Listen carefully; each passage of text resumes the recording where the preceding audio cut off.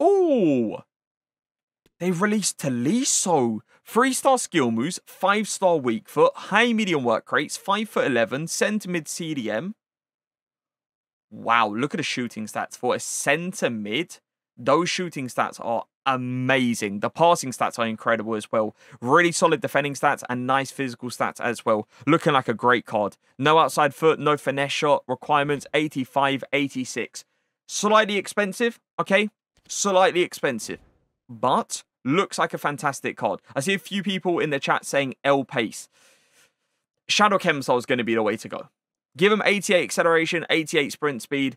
It's nice in the midfield, but I do agree, it's not anything like crazy. Oh yes, stamina. I didn't notice that. 80 stamina. They could have increased that a little bit more as well.